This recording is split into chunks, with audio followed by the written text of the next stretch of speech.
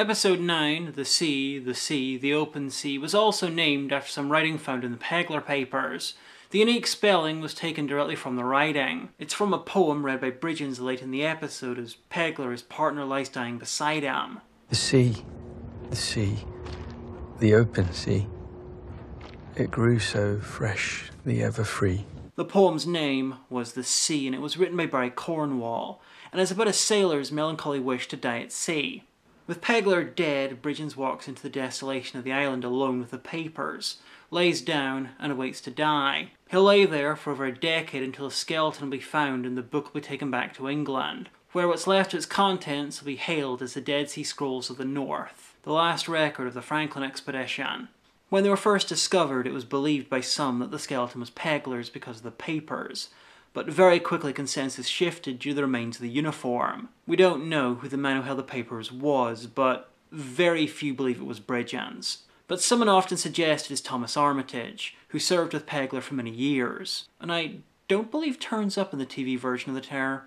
As for how he died, we don't know, but an Inuit report mentioned crewmen dying as they walked and collapsing on the spot, and the remains were found face down. The episode opens with Liddy Franklin's efforts to raise funds for a rescue expedition to the Arctic to try and save the crews. This is true. For years, she dedicated herself to searching for her husband. Even after she learned of his death, she hired the government, she got the media on side, and she sank a lot of her own money into paying for expeditions. Unlike in the episode, she had an ally in a young Charles Dickens. Dickens, like Lady Jane, was horrified when Dr. John Ray returned with the first information about what happened to the expedition. The Inuit reports of cannibalism. They believed that any Englishman would rather starve than do that. That they could survive anywhere and defeat any obstacle through faith, scientific objectivity, and superior spirit. Now, this is really to be expected because they were literal Victorians, but both Dickens and Lady Franklin were very racist against the Inuit. Here's a quote from Dickens. "We believe every savage in his heart covetous, treacherous, and cruel. And we have yet to learn what knowledge the white man, lost, houseless, shipless, apparently forgotten by his race, plainly famine-stricken, weak, frozen and dying, has of the gentleness of Eskimo nature." Together they claimed the Inuit had murdered the crews, eaten them and lied to Ray, who by believing them was almost as bad, though bigotry was not the only reason for the reaction. Ray had delivered a blunt report of his findings to the Admiralty, so there would be no question about what had been discovered, and the report was released to the press. Liddy Franklin blamed Ray for what she saw as a horrific attack on her husband's character.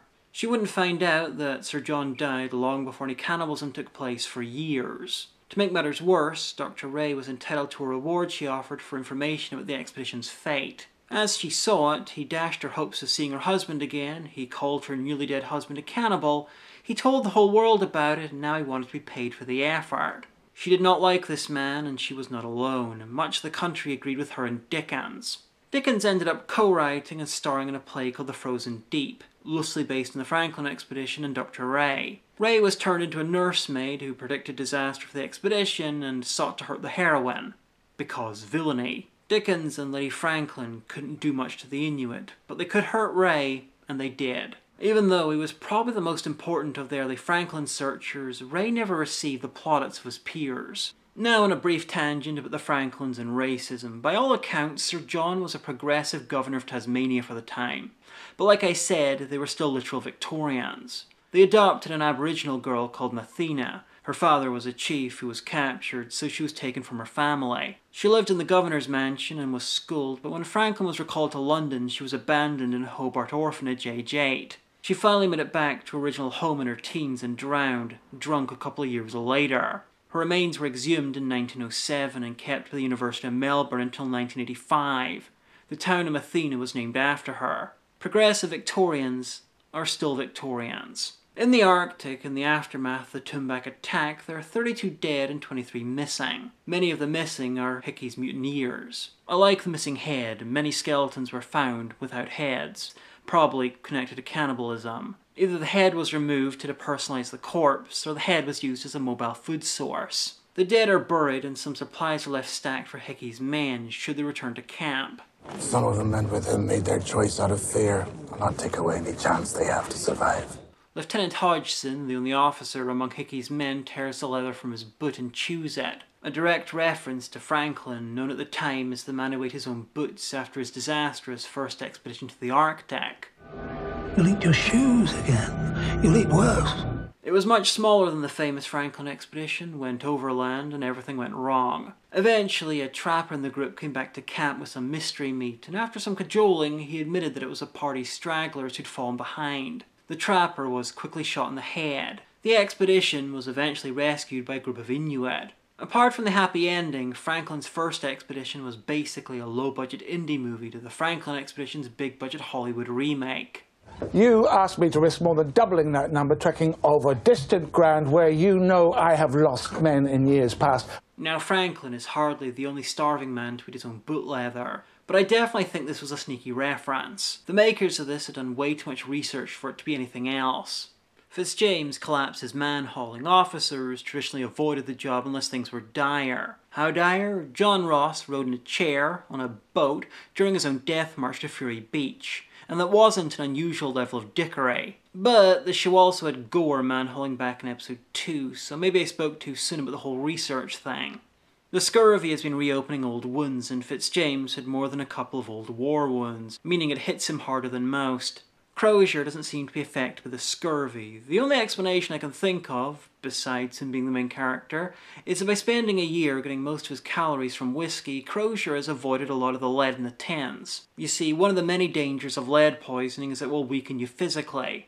Of course, scurvy won't affect everyone uniformly anyway, and Crozier didn't have any old war wounds that I know of to cause any extra trouble. Though he did have some damage to his hands after his expedition to Antarctica. Days at the wheel without gloves gave him a permanent tremor. He went without gloves because he inhibited his grip on the wheel. Now, please allow me to take a bit of a tangent. Sometimes there's just not a natural space for some information I want to tell you. One of the celebrities that helped Lady Franklin's efforts to send rescue expeditions was Jean Ingelow. Not famous now, but in the 1860s she was a bit of a rock star poet. She also might have been in love with Crozier. Quite a few of her works were melancholy, dealing with the sea, sailors, and lost love. She'd been involved with a sailor when she was young, but the relationship was cut short and it seems to have stayed with her. And she did have a brief, chaste relationship of some sort with Crozier. It ended just before his Antarctic voyage that stopped in Tasmania, where he met the Franklins and Sophia Craycroft, who he quickly proposed marriage to.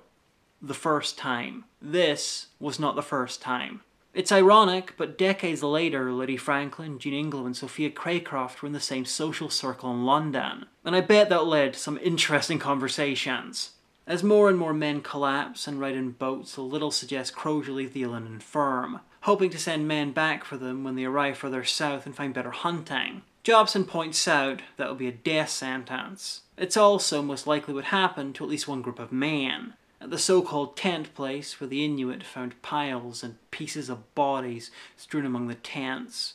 Crozier refuses. If we are to deposit anything with a view to return at some later date, it will be things, not men. That happened too. For years, the searchers could track the expedition's movements from the items they left behind. Even now, stuff's occasionally found. One thing the show doesn't do an amazing job at is making the passage of time clear. There are sometimes jumps of days, weeks, or months between episodes, or scenes in the same episode. Like now, Hickey's team has almost burned through the supplies they got from the camp, and Hickey is psychologically ready for cannibalism. We need to ask ourselves, what are we willing to eat next? 10 minutes after Crozier left the supplies for them. Hickey's old boyfriend, Gibson, is the first to be eaten. He's too weak from scurvy to pull, so without a thought Hickey murders him and it's dinner time. Good Sir is forced by Hickey to act as the party's butcher. You can juxtapose this with Crozier's camp. Fitzjames is dying in agony, and his last request, before asking for a mercy killing, is that Crozier use his body to feed the man. Good evening, I am the main dish of the day. May I interest you in parts of my body? Something off my shoulder, perhaps, braised in a little white wine sauce. Are you certain, James?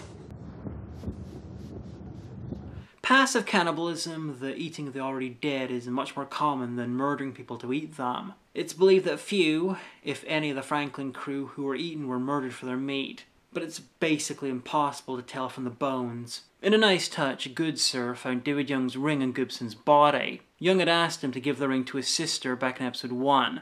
Goodsir forgot until after he'd been buried. Hickey stole it from the body and gave it to Gibson.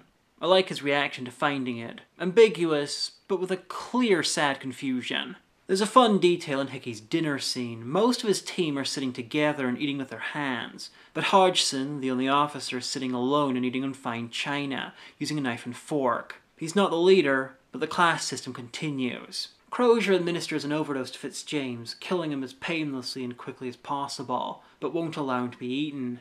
He orders his men to bury him as deep as possible so he won't be found. Later on, we see Hickey and he's wearing Fitzjames's boots. So that worked. Blanky's amputated legs become gangrenous, and so requests a length of rope and 40 forks. He intends to lead the Toonback away from the rest of the party and do as much damage as he can while being eaten.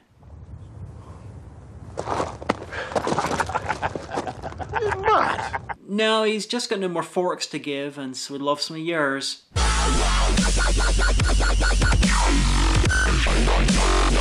Away from the party, Blanky finds what's now called Gore Point, named for Lieutenant Gore, the Northwest Passage, and enjoys a last smoke, ready to meet his end. What in the name of God took you so fucking long? Blanky is fucking amazing. Now, I don't know for sure, but I think Gore Point was named after him because the decent chance that he found it, the last part of the passage. You see, he went south, returned, and was promoted. We know this from the Victory Point message. So naturally, people assume he found the passage and was being rewarded. I'm not certain, but I think this is an attempt to explain the Franklin cutlery turning up in random places all over King William Island. Sure, some groups of men might have got lost, or maybe the Toonback was shitting out forks as it ran around the island in agony. Crozier is captured by Hickey's men, who kill Tom Hartnell in the attack.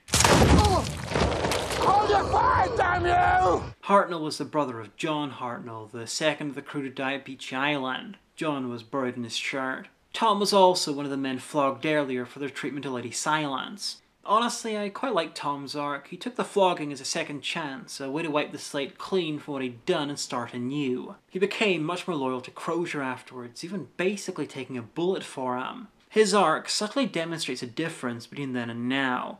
Flogging wasn't seen as barbaric, it was accepted, normal, and respected. The famous Captain Bligh of the HMS Bounty is usually portrayed as a brutal flogger, but he flogged much less than most of his peers. It's thought to be one of the reasons he had more than one mutiny against him. Crews were trained to respect force, and the captain's word was law. And without the force to back up the law, it was toothless. Also, fun fact, the first British ship to visit the Bounty mutineers in the Pitcairn Islands was the HMS Britain, and one of the younger members of the crew was called Francis Crozier. Go on. Go be with your brother now.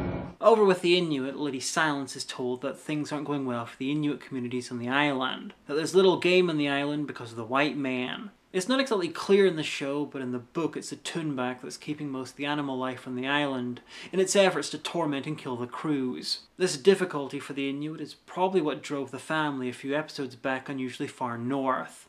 One of the fascinating things with the Franklin expedition is the lack of solid facts for much of it. It allows stories based in it to be massively divergent, while pretty much staying to the known facts. The various versions of the story can almost be looked at as a series of parallel universes that over time get refined as new information is discovered and new stories are written that include it. Hopefully, in broad strokes, getting closer to the real events. You can even see this in some differences between the terror novel and the show, such as Fitzjames's wildly different characterizations. In the book, he's a bit of an upper-class twit, but in the show, that's a mask because a lot of the evidence of his life was uncovered in the years after the book's publication. We get one last look at England as Sophia Craycross stands barefoot in the snow, deeply regretting her life choices. Just one more episode to go.